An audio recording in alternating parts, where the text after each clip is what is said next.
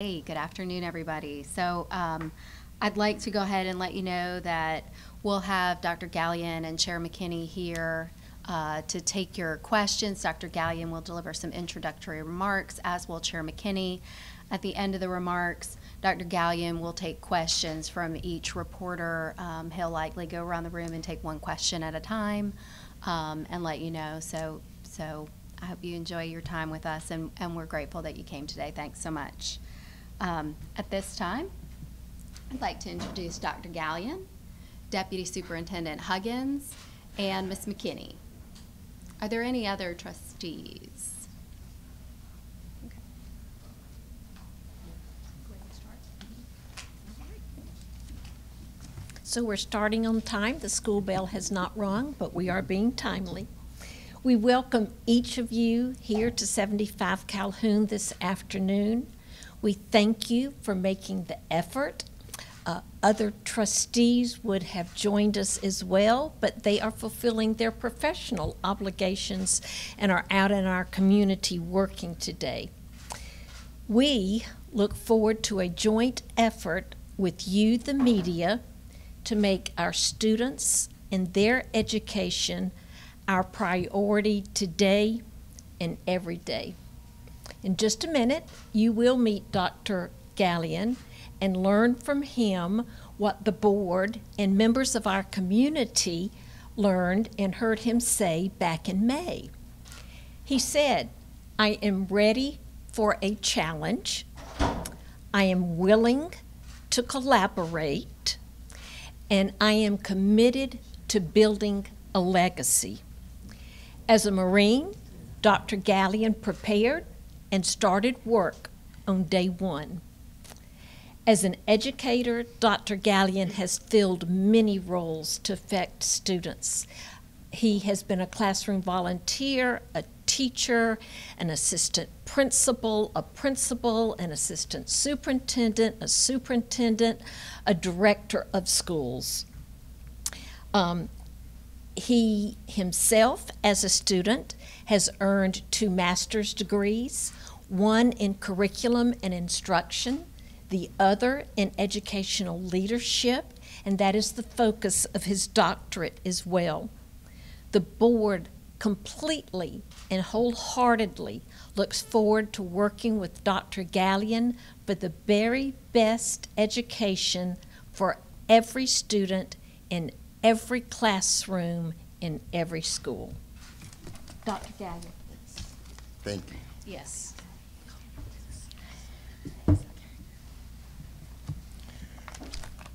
Good afternoon.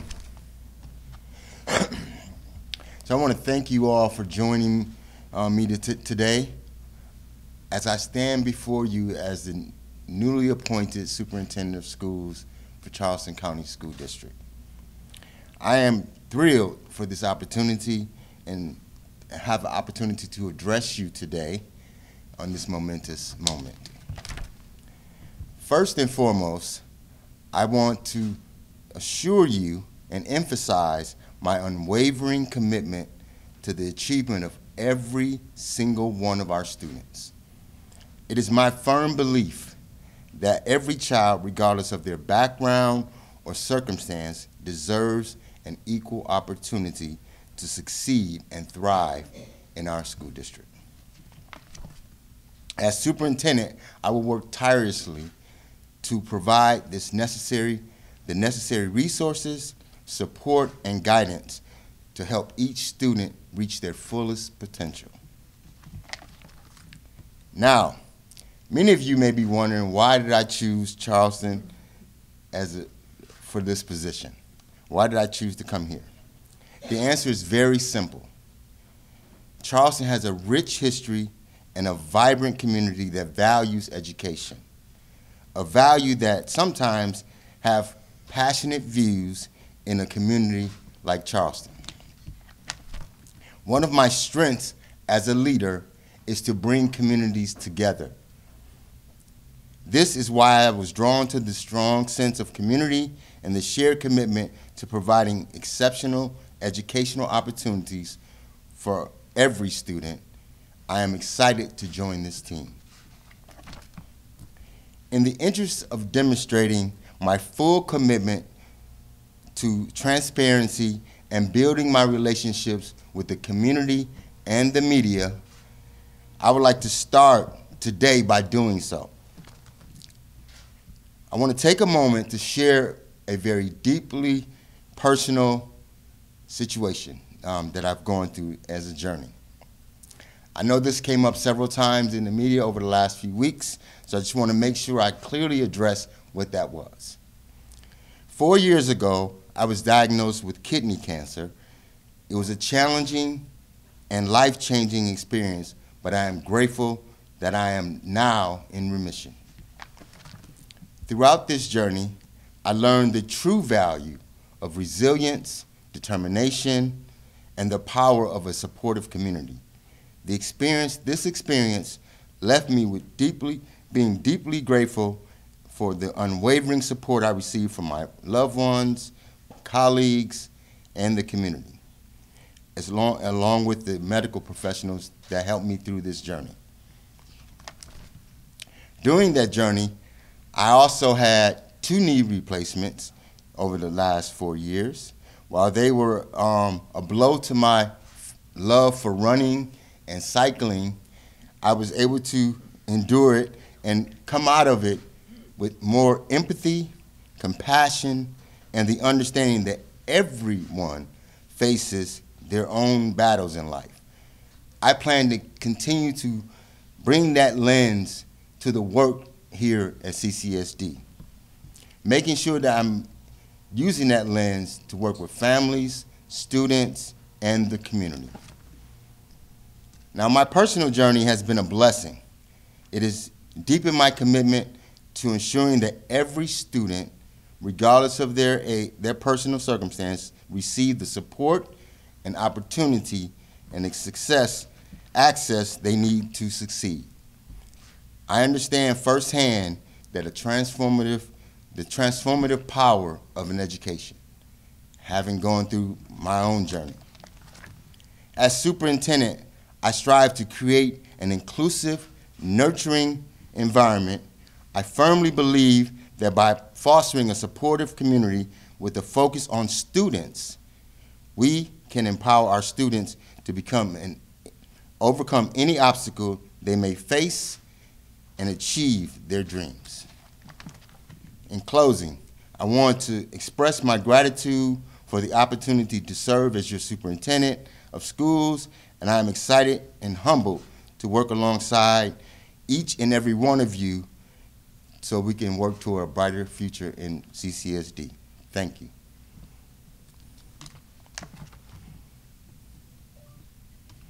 Questions?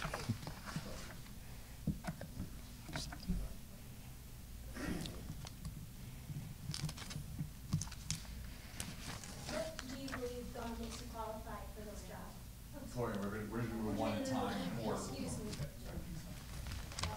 Dr. Gallien, are you going to start with a new project, like a new program, or are you going to follow up the previous program for the previous superintendent? Well, what I'm going to do the first 100 days is make sure I listen and learn and find out where the opportunities may exist, but I have no prescribed new program that I'm bringing to the district. And Dr. Gallien, Ray Rayner, Live 5 News. Basically, there's no secret that your contract and your search as you were brought on was a little bit controversial with 2 superintendents dropping out before you were selected. What do you have to say to address those concerns that you were elected and selected because you were the only one that kind of So it's no secret that there was some controversy around the search itself, but I am committed to this community, learning from what's going on in this community and building those relationships as we move forward. Talk to me about, there's a number of different issues that the Charleston County School District is dealing with. What are maybe the top 2 or 3 things that you see that you would like to address immediately that you think you can have some positive impact on? Well, I haven't identified those yet. In my first 100 days, I plan to listen and learn from the community as we go out and find out what the challenges may be. And so as I identify them, tune in for our presentation after 100 days. What makes you qualified to earn more than $30,000 more than your superintendent predecessors, Superintendent Kennedy and Superintendent Lloyd?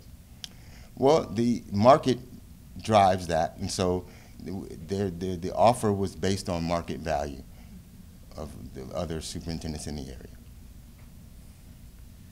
In your 100-day plans, you listed out a couple goals. Can you expand on this idea of a culture of shared accountability for student outcomes to close achievement gaps? Can you repeat that question, please? Can you expand on your idea of a culture of shared accountability for student outcomes to close achievement gaps that you mentioned in your 100 days? Well, one of the things I try to do is work with staff and listen and learn from them and figure out how we're going to support them in their work in order to drive achievement. So we'll try to do it together. It's a team effort. You mentioned during your visit to Charleston during the search that you had family ties to areas. Can you share a little bit more about that, like who it was in your family, how long ago that was, and maybe where they came from specifically? Well, no, because I don't know where they came from specifically. So I just know they're from the area, and I still have family here that live in various areas in the actual county. So some live on Johns Island, some live out in Somerville, some live in North Charleston. So we're rekindling and re-engaging with one another. But my grandmother, which is really from the South, she migrated in the 40s. So many of her siblings are passed on. Dr. Gallien, Barry Walton, McKinney County. You mentioned, actually a follow-up on this question, that some of your priorities include analyzing patterns in data, addressing social emotional learning, building bridges with the community. None of this is new per se. What are you bringing to this that's new, specifically what are you bringing to this that's new and different from what we've seen in past? One of my strengths, as I mentioned in my opening remarks, is to build relationships. And in building those relationships, I listen and learn from other people, and we began to dig into the work by analyzing the data. So I'm looking forward to that opportunity. Well, what's going to be new about that? We've been hearing that for years. Mm-hmm. What's going to be different under your administration? My unique spirit, my unique personality. What do you see are the challenges coming from a smaller district to a much larger one in the South, and maybe what are some of the similarities? Well, one of the things, so I've worked at 2 different districts, one much larger than Charleston and one quite smaller than Charleston. As a superintendent, as you get to a certain amount of students that you oversee and staff that you oversee, it's really about scalability at that point. How do you feel that your experience in the classroom as a teacher helped you in administration? So my experience as a teacher has always been at the heart of the work, and which is to make sure students are learning in the most creative and engaging ways I possibly can. So as I support teachers in their work and support administrators on how to work with their teachers, one of those things I keep in mind is the ultimate goal is to create a unique experience for students in the classroom. What do you have to say to parents who have had concerns over this entire superintendent search process and the de facto selection of you as superintendent?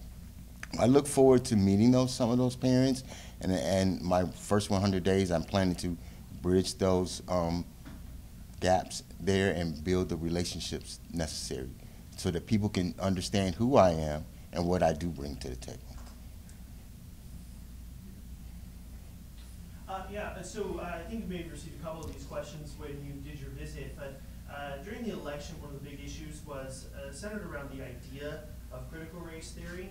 Granted, the actual theory isn't taught in schools, I understand, but some of those tenets. But we went back and we looked at your dissertation, which seemed to carry some of those same ideas, talking about injecting social justice into curriculums, as well as some of the specific challenges that especially Black young men face. Can you talk a little bit about how critical race theory fits into your approach to education and whether or not that has a place here in Charleston.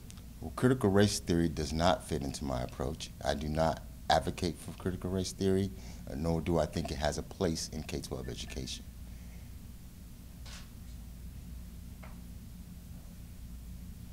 Dr. Gallien, my name is Marcela Williams. I work for University of Charleston, and I cover the news for Latinos. I know the majority population of students is in North Charleston area, and those students have a big challenge to learn the English second language. Most those new immigrants who arrived, and it was like the parents was concerned about the low performance in the school, and that's the reason the school district set up a new program. Are you gonna keep running these programs, and also how you gonna do to work in the better way the previous superintendent to provide better service to the Latino community, Latino students? Well, one of the things I want to do in my first 100 days is to meet with leaders from that community, some of those parents, and begin to understand what the challenges are, and then work with the team inside the district to figure out how are we better supporting those parents, what are the actual challenges that we see in the classroom, and how can we modify that support. Dr. Gallien, I also tend to cover your neighbor to the North Dorchester District 2. They have about a third of CCSD's budget, yet they continue to have like higher test scores in CCSD. How can you turn CCSD's overwhelming 3 times budget compared to Dorchester District 2 to your north, and how can you put that budget to better use to improve those test scores? Well, one of the things we're going to be doing in the first 100 days is really analyzing the data, including making sure that we do audits on all of the departments and figuring out how are we using our resources to better get better performance out of students. I've thought about another question. I know Mayor Sony had mentioned that there was a lack of communication between the superintendent and himself. He said it was like over a year or more from the last time he heard from a previous superintendent. Obviously, that's not you. What would you be doing to try to make sure those lines of communications are stronger in the future? Well, one of the things the team can attest to this first day hitting the ground. One of the first things I did is wanted to walk the campus and meet people. I'm big on relationships and big on partnerships. I understand when you work with elected officials, they can learn about you, what your desires and needs are, and then you can learn from them as well. What do you say to critics who may say leading a district the size of Racine hasn't prepared you to be superintendent for the second largest school district in the state? I would disagree with that, because I feel that I have the same skills that it would take to run a large district as it did to run a 16,000 student district. The academic performance gaps between Charleston white students and black students are vast.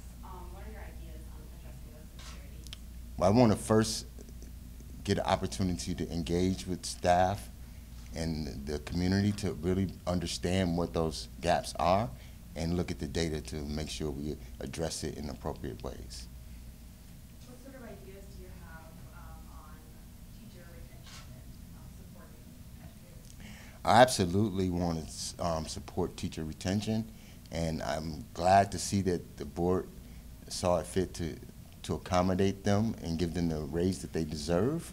And so I'm really happy about that. And as we move forward, I want to continue to work with those teachers and figure out other ways that we can work with them to stay and be engaged in the work. Dr. Gallien, your answer to just about every question has been, we'll see.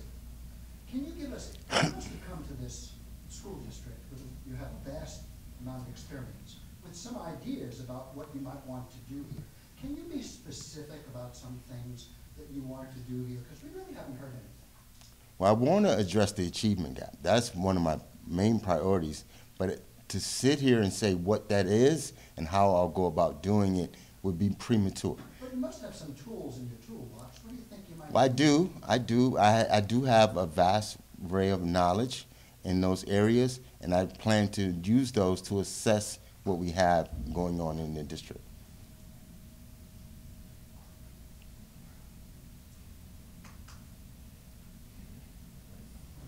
Can you tell us, are you going to have another press conference like this after the 100 days is over to kind of give us that plan? Yes. What will success look like for you in, I don't know, take your time period, 100 days or a year from now? What will success look like? Well, success in 100 days will be able to come out with a detailed report about what I learned. So that will be one benchmark of success. And then how we can move forward in developing a plan to address some of the things that came out of the 100-day assessment. One last question. Am I good? Am I good? Okay. All right. Thank you. Thank you, everyone. Thank you. Hi, how are Hey. you? Good. Welcome. Good to see you too. That's all right. That's okay. I saw George and I thought, Yeah. Yeah. You know I was gonna sleep you up before me, I tell you. Very well done. Very well done, very well done.